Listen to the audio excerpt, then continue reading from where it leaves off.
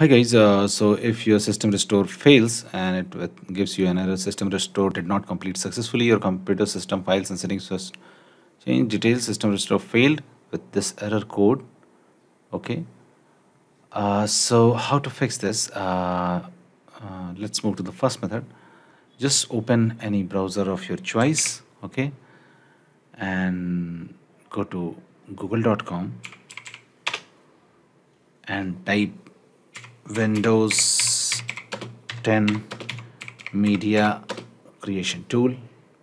Okay, just Google it. Now it will lead you to the Microsoft official website.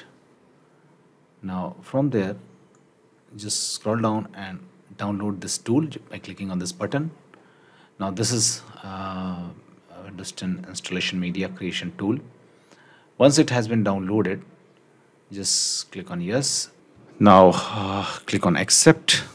Now once you reach this screen, just select upgrade this PC now, and now click on next, and this will repair upgrade your PC.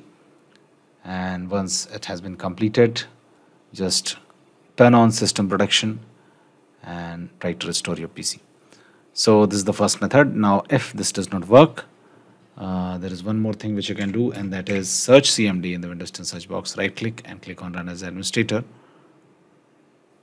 And once this command prompt window with administrative privileges opens up, you have to run these commands one by one. Okay, just I have given all these commands in the description of the video given below. You can directly copy these commands from there.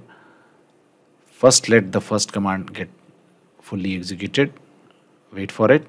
Now once this command gets fully executed, now copy and paste the second command.